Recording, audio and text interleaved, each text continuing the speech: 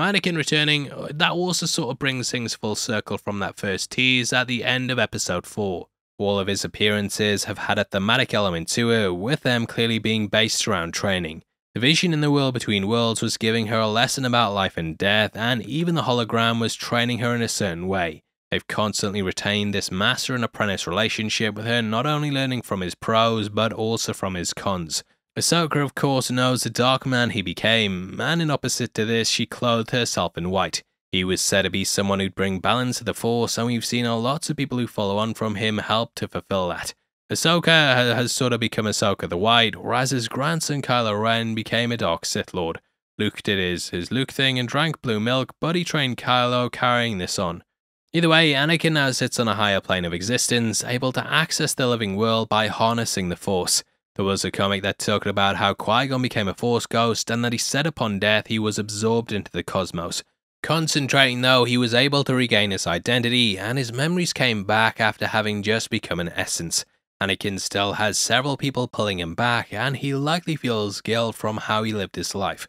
His entire lesson to Ahsoka was about making her remember he was once a good man, and this was so she couldn't get thrown off in a battle.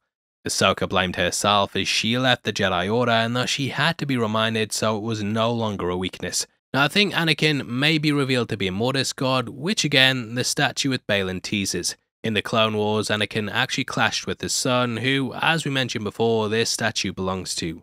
I think that he may become the father with Luke becoming the son, and Ahsoka could even end up becoming the daughter. I know he had Leia, but she didn't fully train, and from a technical point of view, it would make more sense to do it with Rosario since Carrie sadly passed away. I was also toying with the idea of Baylan becoming the son, as he seems to be tapping into something beyond the simple understandings that we have of the Force.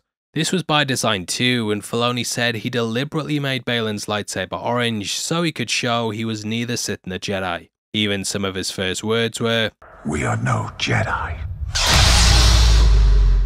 So it does make sense that they take things in a different direction. Sadly, as we know, Ray Stevenson passed away, and yet it's still kind of up in the air exactly what's going to happen to his character.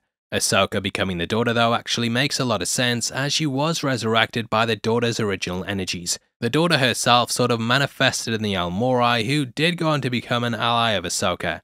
Morai of course appears on that rock as well, and I think that Filoni will carry on the daughter themes. In case you don't know, the owl became a convor of the daughter, with some saying she was a physical manifestation of her. Morai actually appeared in the world between worlds, and this is what led to Ezra pulling Ahsoka out.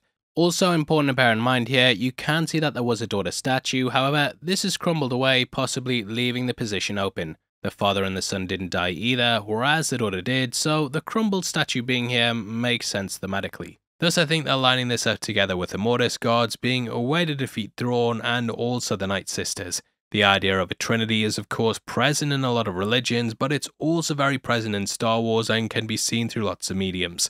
The Mortis gods were a trinity, and even the Night Sisters in their temples, they've all been aligned with three figures as well. The star map to Peridia was opened up through creating a triquetra, which itself is too linked directly with the Trinity. Lastly, we also have the ancient god figures on Zepho, which may be repeating here as we can see their text in the walls. So I think this series and what's to follow is about building around a new trinity for the saga.